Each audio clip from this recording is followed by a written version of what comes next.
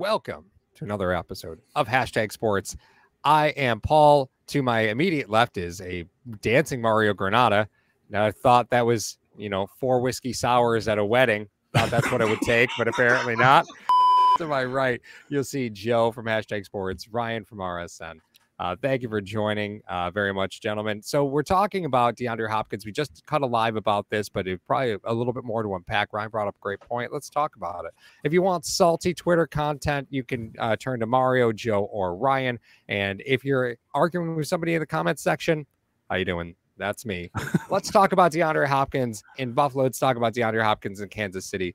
But ultimately, what it means if things don't go well, right? Because you're buying a used car here, right? You check the Carfax report, a little sketchy, right? And but you're still looking at a car with 155,000 miles on it, and you're hoping it's a Toyota Prius here, right? Like you're hoping it's a Prius, hoping it has more horsepower than a Prius, but you're basically hoping it's got the longevity of a Prius. So Ryan, this was something you had suggested. So DeAndre Hopkins in Buffalo, DeAndre Hopkins in Kansas City. Again, things don't go well.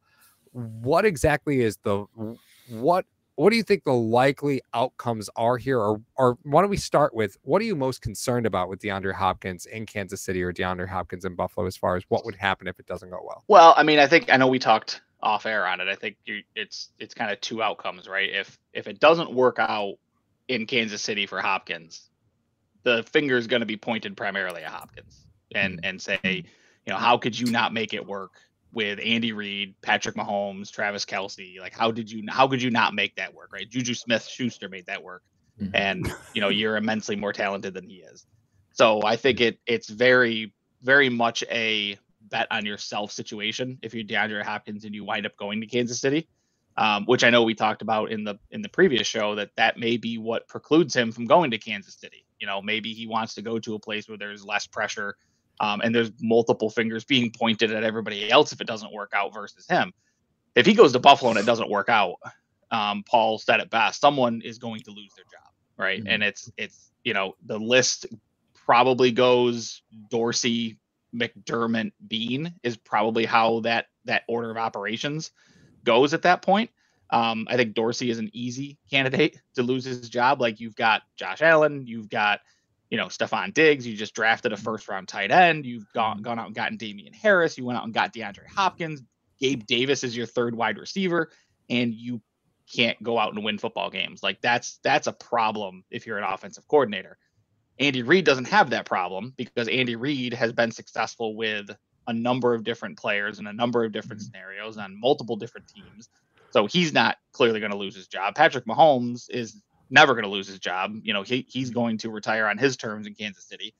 So, again, like we talked about, there's kind of two different outcomes, and they're starkly different depending on where DeAndre Hopkins lands. Again, we're assuming it's one of these two teams. It could be he could decide to go back to Houston for all we know, right? And just kind of go to a place where there's absolutely zero pressure. And all he needs to go out and do is just perform.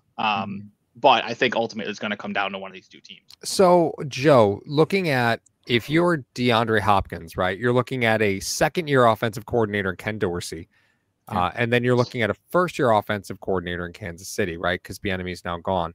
Does that factor into this at all, or do you kind of look at this as, it's Andy Reid, so that doesn't matter? Is that the feeling? That's the feeling that I got from you on this. Is that true?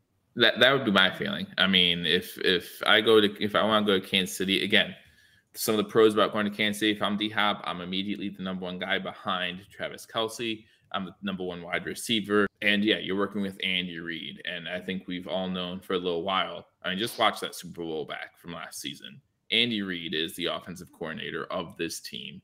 And when we talk about pressure, if DeAndre Hopkins goes to Kansas City, I feel like there is a lot of pressure, a lot of eyeballs, and a lot of finger pointing looking at Brandon Beane, because there's no way, Ryan texts us all, or there's no way Brandon Beane can just let DHop. Obviously, it's DHop's decision, but if Brandon Beane lets that just happen, there's going to be problems. Matt Nagy is returning as the offensive coordinator. Obviously, we're all in general consensus that Andy Reid is the de facto play caller of the Kansas City Chiefs. Matt Nagy, the last time he was in Kansas City as the OC, it was Alex Smith, and they just drafted Patrick Mahomes. So effectively, this is the first year of him being the offensive coordinator with Mahomes at the helm. Right. So, yeah, and he turned that job into the head coaching job in Chicago. Don't forget that. Yeah. So. Yeah. Well, so I want to back up a little bit, and I'm gonna name some names. And Mario's the historian here. We're in the Wayback Machine, like near the border of where I think football is irrelevant. Like we're going to go back in the Wayback Machine a little bit. Ooh. Personally, I don't think anything more than 20 years ago is relevant in today's NFL. I think about that in almost every major sport. If it happened more than 20 years ago, the game's evolved since then. It's just not the same. But I'm gonna pull out some 10 goes. years. Right. At this point, right? Yeah. I mean, if it's soccer, it doesn't matter because that sport sucks. So does tennis. It sucks. Both those sports dare suck. you? How They dare suck. you? They suck. Write Listen. Paul in the comment section. I'm gonna hearken to two names, right? Because we talk about Andy Reid, and typically when you think of Andy Reid and you think of the wide receivers that Andy Reid works with, or the wide receivers that have been ultimately very successful, you think of Tyreek Hill, you think of Deshaun Jackson, right? Jeremy Maclin. These weren't the biggest guys in the world. No. But then That Terrell Owens guy was pretty good. that was the one, right? So back in 2004, he got a 31-year-old Terrell Owens, and in 21 games, because he played, T.O. played 14 games his age 31 season. In 2005, when he was 32, he only played 7. Had 20 touchdowns in that time and almost 2,000 yards receiving within that time, right? Yeah. So the last physical threat wide receiver, like big physical guy that I can really remember Reid working with was like Dwayne Bowe. Like, I just don't remember another guy that was big and physical like that. It just doesn't seem to be Reid's cup of tea. But there seems to be a pretty stark comparison between a 31-year-old Terrell Owens and a plus 30 DeAndre Hopkins here, doesn't there? To me, T.O. is a physical specimen. And at 49, he can come back and he'd still got 40 catches for a team that he wanted to go on right now. Like, I don't know about that. Hopkins, to me, he seems more – he's not more – he's not a guy that's just going to maul you. I mean, Owens could run by you and he could just out muscle you for the ball. Hopkins is more smooth. He's more savvy in how he plays the position. So, I mean, it could be one of those things where Reid wants to go back to the well and he wants to take a guy. And you know what? If you had to compare the Buffalo Bills versus the Kansas City Chiefs in the offensive play calling and what happens, you would prefer the Kansas City Chiefs because they got Patrick Mahomes there. You got Andy Reid. They've already won 2 Super Bowls. They've been to 3. You're going to have that championship pedigree when you walk in the door.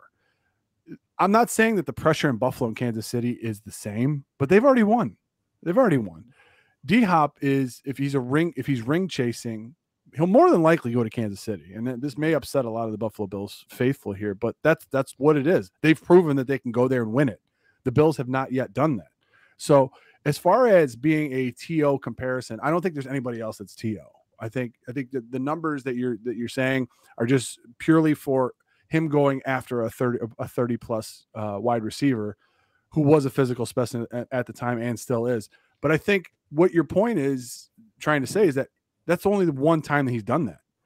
Otherwise, he's drafted or he's brought up within his system the guys that he wants. So he hasn't really gone free agent chasing a lot for those guys like that. So DHop, while it's intriguing and Kansas City may be like, okay, yeah, I'd love to get another toy for Patrick Mahomes. It's more of, listen, why we just drafted a guy in the 2nd round. Let's try to build up the guys. And it's almost like the Tom Brady theory. It's like, or Peyton Manning or something like that. Like whoever you put with them, they're going to do well. But to Joe's point, the pressure that's going to be on DHop in Kansas City, I think is going to be immense. And he's going to have to prove that he's 130. Not 130. I apologize. He's going to prove that he's a 100 catch guy behind Kelsey because everyone's going to compare him to Hill. Mm-hmm. Unfairly or not, he's going to be compared to Hill when he goes there if he signs on the line. Mm-hmm. So how do you match up to that? Like if he catches a slant and doesn't take it 80, he takes it 40. Like Kansas City fans are going to be like, "Oh, why'd we sign this bum?" You know what I mean? Mm-hmm. Right. And I mean, Kansas City already has their contested catch guy, and that's Travis Kelce. Yeah, you know, absolutely. like you can only have so many guys in traffic for your offense to be successful, right? They can't all be in traffic for your offense to be successful. All right, so we're going to do a new game here at Hashtag Sports. We're calling it hashtag Stupid Trivia. 5 points to anybody who knows Terrell Owens' middle name. It is the dumbest thing I've ever heard in my life. Leslie. That's a good one. Nope. Oh my God. Is it a car? It could be. I remember it being a car because It is, they said he's like a It truck or he's a car or he's a something like that. It is something like that. Stop. Oh, I just Googled idea. it. I'm not going to spoil it, but It's pretty stupid. I remember It's pretty hearing stupid. about it. It was like a car or something like that. It's like a good car guess. So name give or me something. a guess. Give me a guess, Mar. And you're right. Right. You're right. It can't be Ram. What the fuck? I don't even know. I have no idea. I have no clue. Impala. I don't know. Okay, Impala. That's a good one. All that was right, a good Joe. guess. Tacoma. Yeah. Tacoma. Tacoma. Yeah. Tacoma's a good guess. They're both good guess. Guys, brace yourself. Terrell El Dorado There you go. Owens. Stop. There you go. I am City of Gold, baby. City of Gold. Is there nothing more Terrell Owens than the middle name El Dorado? There you go. Right? TEO. I love it. Yeah. And I don't know if hashtag Nation figured out at the onset that Paul did 4 shameless plugs about himself. Did you see when he mentioned the Prius? It got to be a life story there for a minute. I'm not going to say it wasn't. I know it was just as funny as Ryan's curtain call that he mentioned. He was like, well, Shawn Michaels is Josh Allen in this case. He's the champ. You can't touch him. So Hall and Nash are gone. So Triple H has to eat shit. Yeah, I mean, like Joe mentioned, I tweeted or texted you guys earlier today when the kind of the news that there was an arms race going on broke, and I just, if you're Brandon Beane, these are the types of moves that become like career defining moments, right? And to lose Hopkins to a team that you're in direct competition with that has less cap space than you do and arguably doesn't have a lot to put in front of Hopkins that you don't have besides, we've got a couple more, we've got a couple rings. Again, that's probably a big selling point for him, but there's not many cases that Kansas City can make that Buffalo can't also make. But I totally it's like a divisional trade, right? It's like one of those things that you can't lose. You can lose them to anybody but Kansas City. I get where you're going with that, Ryan, but the fact of the matter is when you make contract offers to a player, it has no bearing on the salary cap, right? You could offer a guy $1 billion. It doesn't matter. You can offer a player whatever contract you want.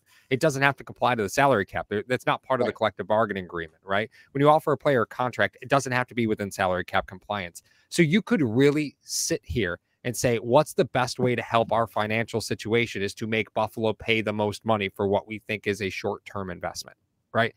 That is in Kansas City's best interest because they have no room. Right? They've got no wiggle room. So what's the best thing you can do is use the resource of a team that is chasing you, right? And if you force Buffalo into paying more for DeAndre Hopkins than ultimately market value is truthfully worth, then you've won if you're Kansas City. So it makes sense for KC to be in the sweepstakes because anything they're talking to him about doesn't have to be real. Right? They could do it all under the impression of, well, we'll just cut Chris Jones. We joked about it in the live, like, oh, just cut Chris Jones. There's all your money.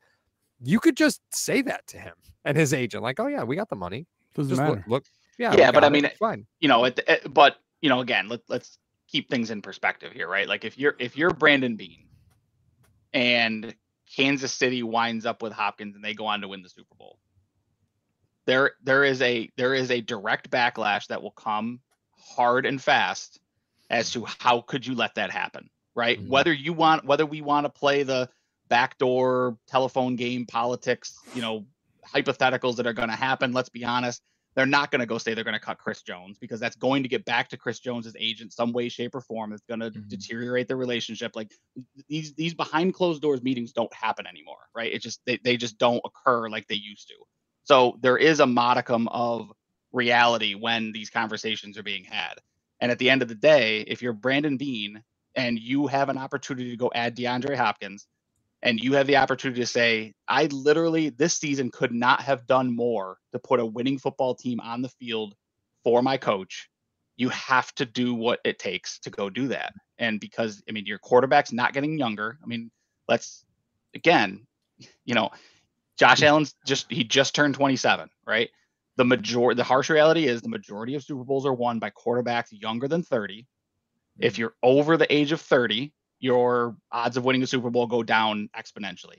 It's 56% of Super Bowls that have been won by quarterbacks younger than 30.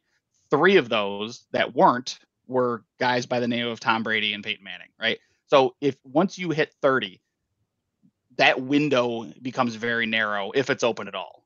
So you have the pressure that Kansas City doesn't have right now.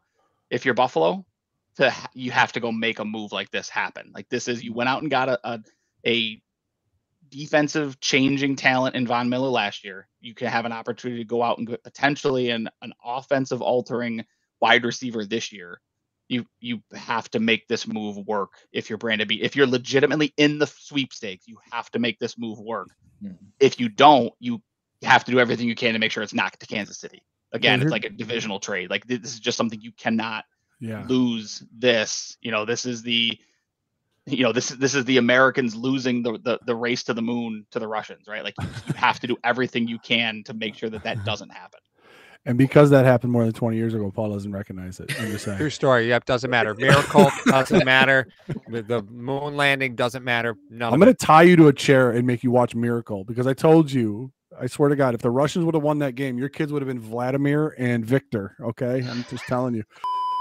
Is the pressure the same? Okay, so we talked about if DHop goes to Kansas City and Kansas City wins the Super Bowl, the amount of finger pointing that's directly pointed at Brandon Beane. If DeAndre Hopkins, and there's been riffs about this, nothing concrete, but let's say DHop goes to the Jets and the Jets win the division, can you point the same finger at Brandon Beane and say there's the correlation? I think you could. I think in Ryan's point, and I think that's what he's trying to say, is that if DHop goes anywhere but Buffalo, I mean, these are the points that make or break a GM. Like the way that we're talking about this seems like in 10 years, they're going to make a 30 for 30 about it.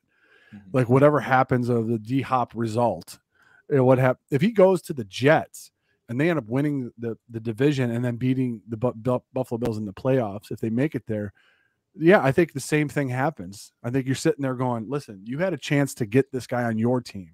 You let him go to a division rival. You let him go to a conference rival or in Kansas City or anything like that, and you didn't get it done.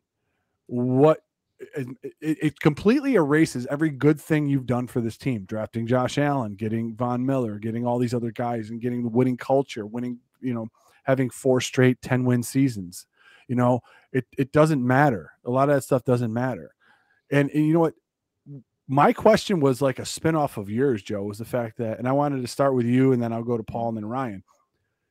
What would be worse if DHop goes to Kansas City and they win the Super Bowl, or DHop goes to the Bills and they lose the Super Bowl? Like, or they don't even go. Like they lose to Kansas City in the playoffs. Like, I'll add that as a little like 1A, 1B type thing. I'm just curious, like, what would be like, okay, you went and got this guy. Does that still put the onus on Beane of, hey, you went out and got this guy. We told you he was damaged goods, and look what happened. He ended up leaving in the second quarter, whatever scenario you could think of. But what do you think is worse? Kansas City, he wins. Buffalo, he loses. So you're worried about him retiring at halftime of a game? Not like that's happened before. What are the odds that lightning could strike twice? Only in Buffalo, really. So Brandon Beane, in my opinion, if the Bills get DHop and we lose in the playoffs, or if we get DHop and don't make the playoffs, Brandon Beane is kind of off the hook for me, or at least maybe if not off the hook, he's now moved back in the list of who's fired first, right? Oh, yeah. But yeah, if we get DHop and we lose in the playoffs for Brandon Beane,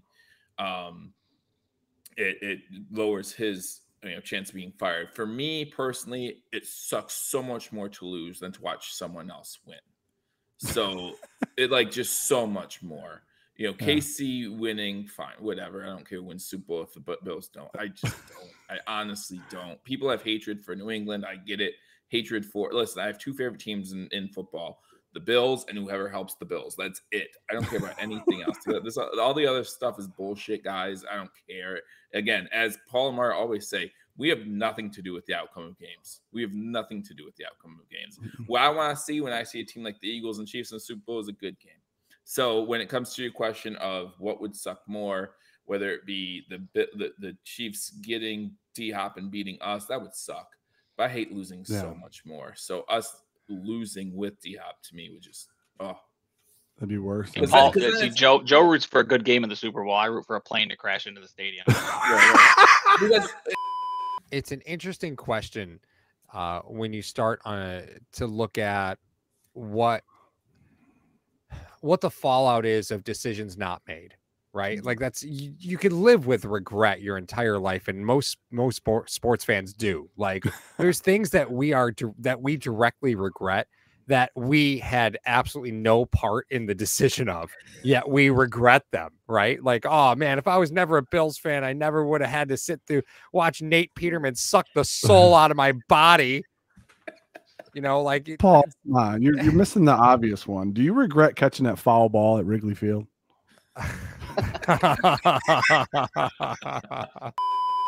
Again, something that happened more than 20 years ago. Yeah, there we go. There we go. I don't mind the Christmas cards from Moises Alou. I don't. You know what? Even though they're filled with obscenities, it's okay. I think it's an interesting time to be a sports fan because we're in an age of information where there was so much info that we were just never privy to as fans even 15 years ago. Yeah. Whereas now, you know who players are talking to. Like you can go and look up who players' agents are and then reach out to their agency and see what it's about if you're a media outlet, right? These were things that were kind of, you had to know someone who knew something to know these things. You know, like DeAndre Hopkins.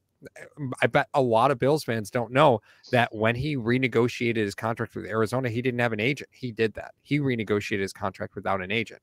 And I think he realized, and one of the reasons why he's now hired an agent is that sometimes you don't meddle in things you don't understand, right? And after the whole Lamar situation, I'm sure it was, yeah, I'm going to hire an agent, right? Like things are going south here. I'm going to be prepared. I'm going to do the smart thing. I'm going to hire an agent. Now, he's kept it pretty close to the vest who exactly that is. It's kind of hard to find that information. But the truth is, you know, the world of football and the world of communication now is out there so much that we could sit here in our respective homes and laugh about how horribly bad it would be if DeAndre Hopkins were signed and it went poorly and whose jobs it would cost. And you know what? Probably be pretty close to right because the amount of information that's out there is just absolutely amazing.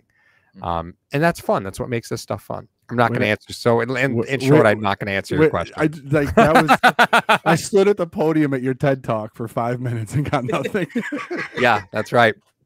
It's like going to a Sean McDermott presser.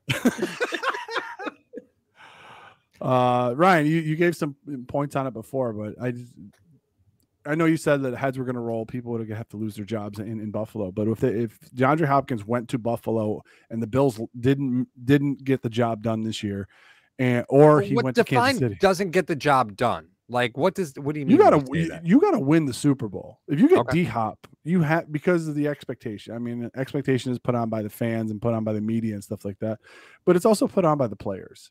And you have to take some accountability for some of the things that go on. Now, am I saying that if they get DHop and they go, 15-2 and they get to the Super Bowl and they lose, it's not, I don't think it would be a Marty Schottenheimer type deal where he goes 14-2 and loses to the Patriots and they fire him. Like, I don't think that's going to be it. I think that that proverbial hot seat may come on. But I think if the Buffalo Bills were to land DeAndre Hopkins and they do not win the Super Bowl in 2023, there is going to be some internal shuffling with the staff at One Bills Drive. And I'm in complete agreement with Ryan on that. I think that there are going to be things that are going on. If he does not go to the Bills and he goes to Kansas City and they win the Super Bowl, I also think there's going to be a long, hard look at the decisions made. But you made a great point, Paul, in saying, you can't say what if of a decision that you didn't make. Like this decision was taken out of our hands. You could say that. You say, listen, he wanted to go there. He's ring chasing. He wanted to play for. He was only going to sign with us for $20 million, and he signs there for 10. You know what I mean? A 1-year prove it deal to try to go shop his wares somewhere else. So you don't know. Like there's all these interworkings, and as you said, as much information as there is out there. We still don't know. We still don't know a lot of the stuff that's going on with these players and how they're negotiating certain things. Mm-hmm. Yeah, and I think you really have to, beg the question of, at his age, can you afford to sign a 1-year deal, right? Like, can you do it? Like, players have done it, and it's worked out well for them, but there's just as many players who have done it that it was the start of the end for them, right? So, can DHop afford to sign a short-term deal? Like, I think any team would want him at $12 million. I think Kansas City and Buffalo, they're all in at 12 mil, right? Yeah.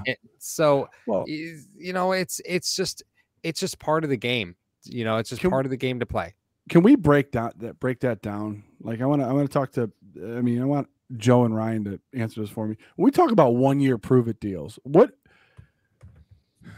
if, because we say it like all the time, like it's just flows out. We say it all the time. 1-year prove it deal. What really does Hopkins have to prove if he signs a 1-year deal, either with Kansas City or Buffalo? What is he looking to prove? That he could win a Super Bowl with a super team, or that he could still put up 100 catches? Like, Joe and then Ryan, like, if he signs a 1-year deal, what is he essentially proving? Because he's already proven that he could play. Is he proving that he could stay healthy? Is he proving that he could be a number one again? Like, what is he essentially proving with the 1-year deal? Well, during our live, Paul brought up a point about like the incentives that you can add to a contract, and about the incentives that if he didn't do those last year, they would count towards next year's salary cap. When talking about the Bills and moving some of the salary cap, well, immediately what came to my head was you could put a thing in a contract that says if you play 16 games, you get, because he hasn't played 16 games in 2 seasons, 2 years ago because of the MCL, last year because of the suspension.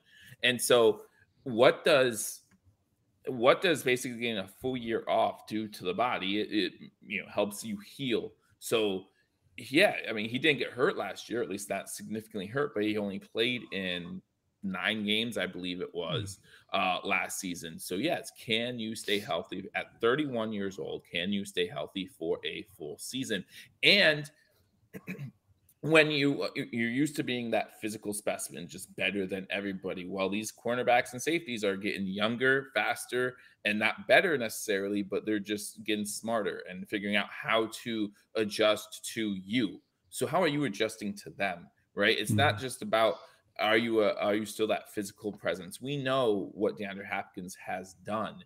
What can you do now? I think about the movie Moneyball when he talks to the outfielder, and he's just like, I'm not signing you for the player you were back then. I'm signing you for who you are now. Well, DeAndre, who are you now? And that's pretty much what you're asking a lot of players when it's 1-year prove-it deals. It's saying, what are you now? And a lot of 1-year prove-it deals don't just go towards the player, go towards the team as well. Like the team has to prove something to the player as well, or they're saying this is what we can afford to do. We can afford to give you a 1-year prove-it deal. Is that what you want? Again, there was debate in the last in the live stream. Is Hopkins looking for that 1-year prove-it deal, or is he looking for that last big contract, knowing that he's 30 and he might not get another one? Yeah. I think the player you're referencing was David Justice when he was playing. It was more than 20 years ago. I don't pay attention to anything. Oh, that's right. Yeah, that's a good one right there. Yeah, that was a 36-year-old David Justice who still hit 266. Yeah, I wonder if we can get the Yankees to pay $3.5 million of DHop salary. I want one team to throw out there because we talk about Buffalo, we talk about Kansas City. I think that there's a dark horse team in the NFC that isn't going to be talked about. Nobody's going to say it, but a team that is a definite worry for me, and it's San Francisco, because you have Shanahan. You put a big physical, you put a player like DHop in on that offense and hold on. Right? Like Kittle is just not the player that I think a lot of people thought he was, coming back from injury after injury after injury after injury. I think you have to look to do the best you can to supplant some of those targets. And do you have a quarterback? Sure don't, right? But do you have one of the best offensive coaches in the game? Yeah, you do, right? And Shanahan and Julio, that was pretty decent. So yeah, the 49ers scare me, especially since they've got like 12 million cap space. And again, you get creative with this contract. You easily could get Hopkins in for sub 10. right, for the first year of his deal. So the San Francisco scares the hell out of me as a flyer as a flyer team on the wall. Yeah, they're 10th in the Vegas odds right now. San Francisco is. Yeah, to land Hopkins. San Francisco is the fourth NFC team. Who are the other? Who are the Detroit, Philly, and Dallas?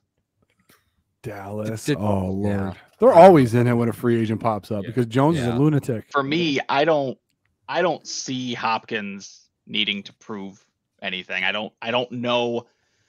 I think the attraction for Hopkins of a 1-year deal would be 1 year, go get a ring, and enter free agency at the normal free agency time when everybody's at full capacity to come out and give a giant contract.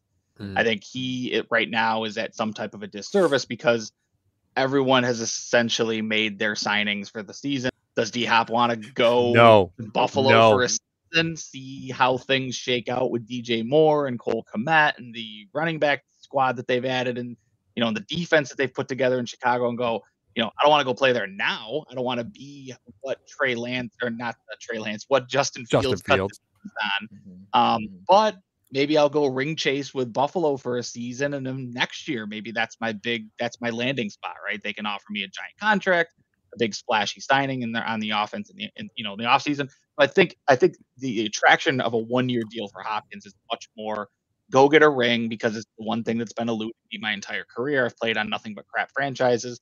I'm going to go give my best run at a ring. And then next season, when everyone's got their cash and everyone is able to get into a bidding war for me, I'm just going to go sign the biggest contract I can get and go from there. Can he get a true bag when it comes to these other teams? Because again, is Chicago willing to pay for a guy like him right now? Probably not. Right. Are these other teams that have built their squads and say, hey, we're going to be A this year, which is, I don't know, we're shooting for 9-8 by the end of the season. Like that's what we're hoping for.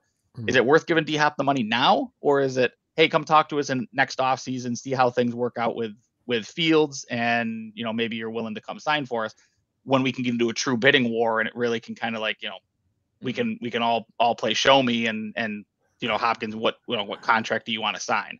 So I think that there's all that goes into this type of negotiation. Man, what was your college life like when you can make a reference like "show me"? Like, what was? Never mind. That's PG show. That's working in banking for the last 10 years. All those phrases that come up, yeah. Okay, all right. I thought this was a fraternity thing, and it was about to get weird. I was just making sure. So it's always going to get weird.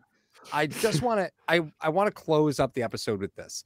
So, first off, if DHop does go on a 1-year deal, and I'm going to make a point that's kind of counterintuitive to this in a second, but if we're talking about DHop on a 1-year deal, what do we think a reasonable number is as far as total receptions where he doesn't lose value, right? So the reason I bring that up is because if you are DeAndre Hopkins, you come to Buffalo and you get 65 catches, do you maintain the same value that following free agency period, right?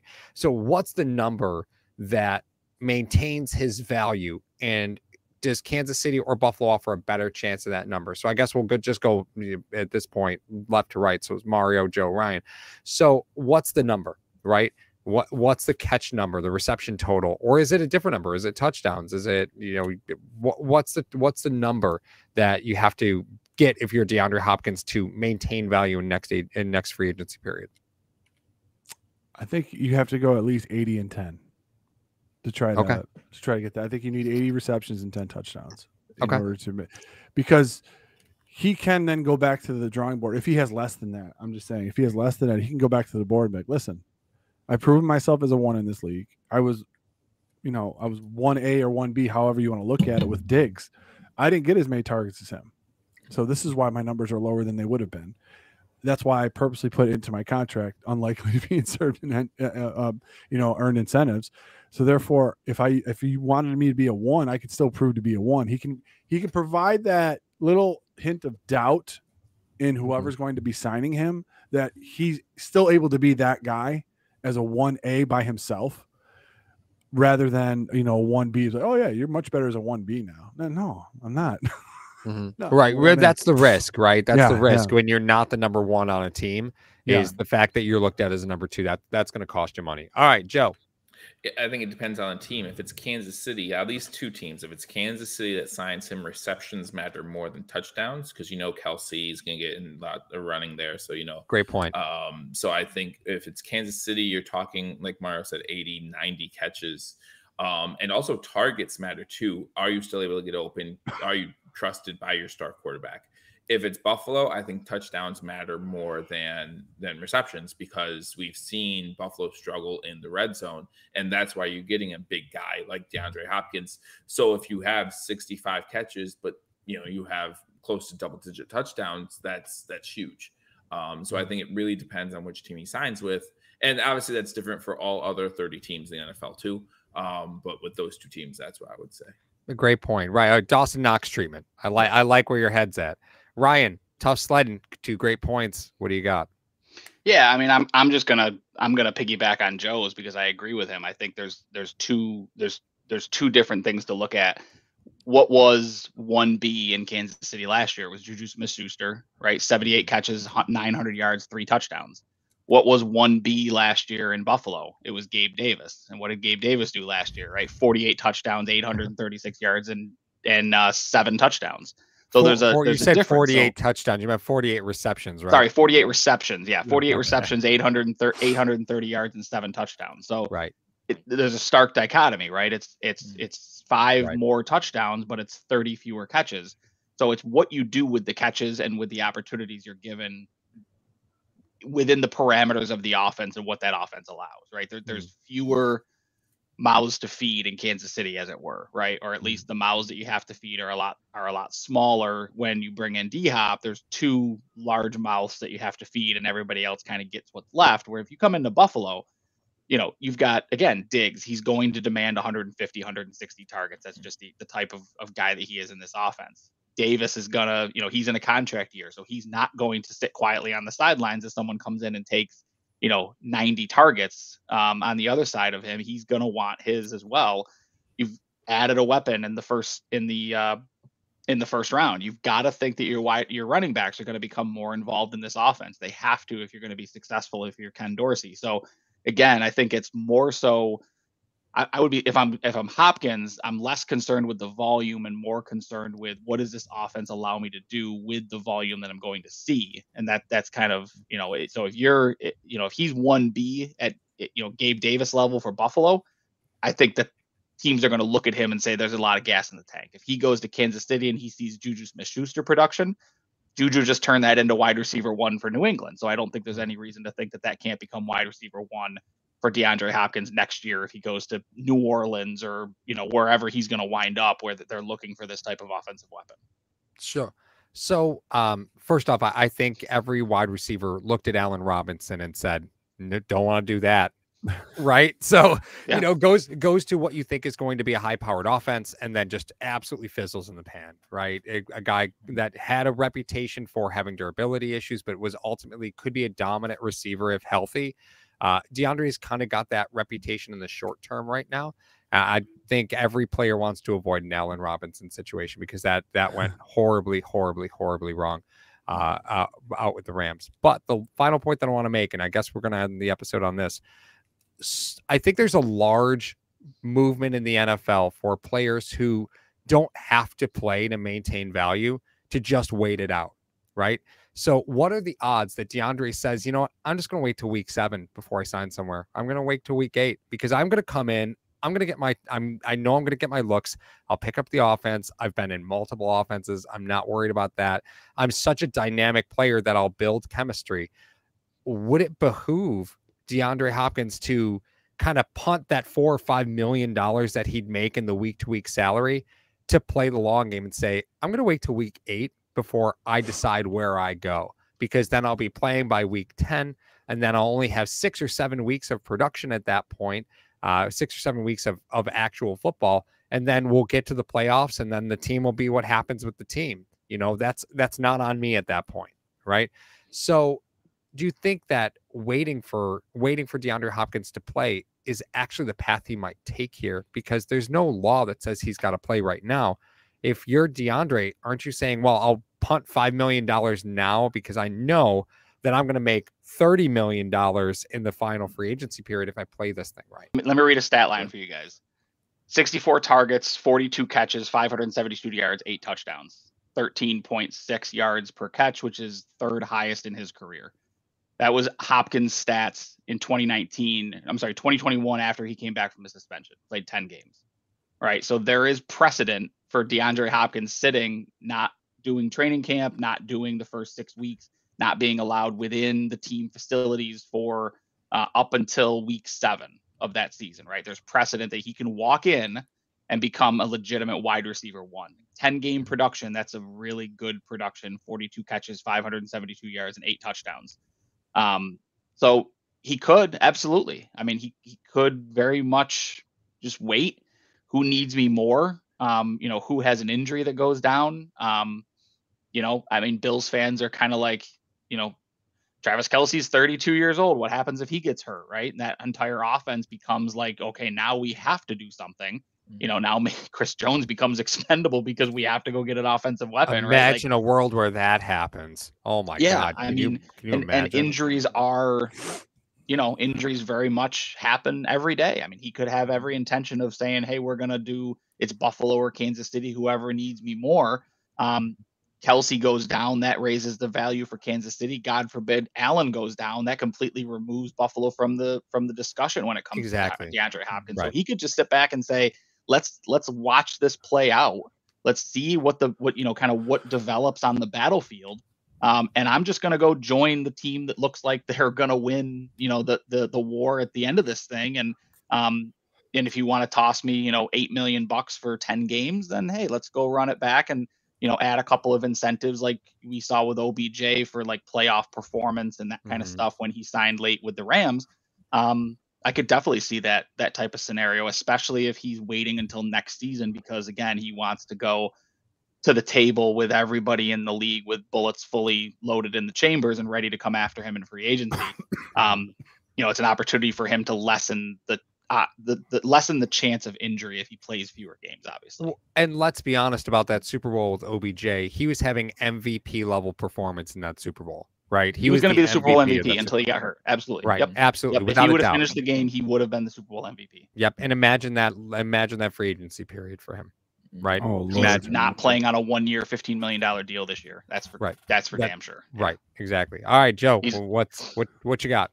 Well, from a team aspect to kind of combat what Ryan just said, are you willing to pay a wide receiver, 32-year-old wide receiver, number 1 wide receiver money, and he has 3 straight seasons where he hasn't had a full season?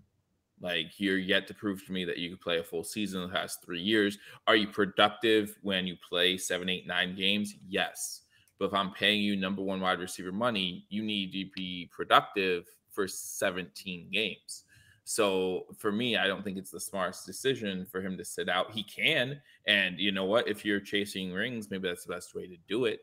Because again, of what Ryan said with injuries, but if you're looking for the biggest payday you can get next year, might not be the best way to go, because again, that leaves 3 seasons of teams saying 10 games, 9 games, let's say 9 games.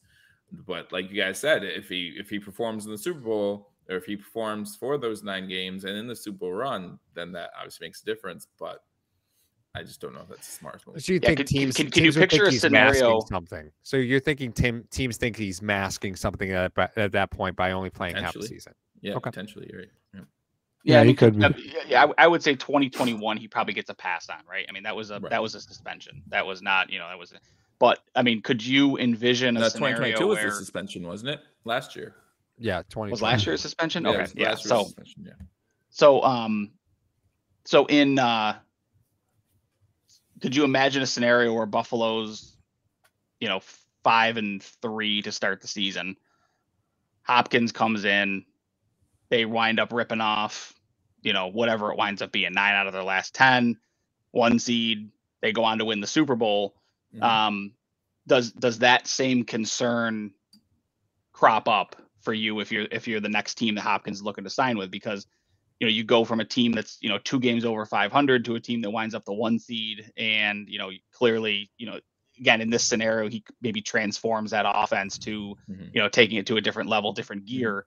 Does that change how you approach things if you're that next team that offers that contract, given the fact that he only comes in for the last 10 games of the season? Right. Yeah. I mean, he's still 32 years old. I mean, if you're a GM, you have to always be very careful of what you're buying. And, last thing you need is to spend Allen Robinson. You spend a whole bunch of money and then all of a sudden something happens. And it's like, why'd you spend a whole bunch of money on a 32-year-old wide receiver who hadn't completed a season in 3 years? Yeah, you're looking at a guy, though, who a lot of questions come up about DHop when you talk about his first 8 seasons. 6 out of those 8 seasons, he played the full season. And those other 2 seasons, he played 15 games each season. So you're talking about a guy that's like, he may be resting on the fact that, listen, I've been durable my entire career. I had an MCL. That's the only reason I was out, and then you talk about the PEDs. Well, is that why you were always ready to go each week? Is that, are we going to have this crop up again with you? He could take a route of OBJ where OBJ was literally just chilling like the entire year, but he's not coming off an ACL. So there's no reason for him to just stay on the sidelines and do that. He can pick and choose where he goes. The thing for me with Hopkins, if he's chasing the bag, he's not chasing the rings, which is fine. He's not going to either Buffalo or Kansas City. Let's just be honest, guys. He's going to go somewhere that's offer him a 3-year, about $60 million deal. Neither one of Kansas City or Buffalo can offer him that. The Raiders. The Raiders. But he could, oh my God, him across from Devontae Adams. Stop it. Stop it right now. But the point is this. If he is just looking for money, Bills and the Chiefs are the 2 teams that he's not going to, even though they have been in talks. We understand that. And I understand that too. But the point is this. If he wants just his last deal to retire on and do what he has to do, I want a 4-year, $65 million, $70 million deal. And I know I can play because I've always been healthy. I have nothing else to prove. I've always been healthy. So he could be doing that. But the possibility of him just like chilling and waiting in the wings and be like, hey, I'm ready to come in now. That is a definite possibility. I do like that possibility. I don't think he'll do it, but possibly he could. Well, that's going to wrap Raiders it up. Plus 3,500 to sign Hopkins, by the way. Plus 3,500. That's the money to me. That sounds like money to me. Listen, Tom Brady now owns part of them, so anything is possible. Oh Lord! Why, if you're Tom Brady, what are you doing? Vegas, baby. It's Vegas, baby. The guy broke the system. I mean, everyone's talking about why don't all these other teams, these quarterbacks take less money in order to play. That's what Brady did, and they gave the money to other players on the team. Well, not everyone was dating a $500 million model. Idiots. Right. Not everyone is dating. Not most football players aren't dating somebody who makes his contract look tiny, and she probably lorded that over his head more on one occasion. Oh, I'm sure. Oh, you made $30 million this year. Nice job, sweetie. I make that quarterly. I made that with this one photo shoot that I did.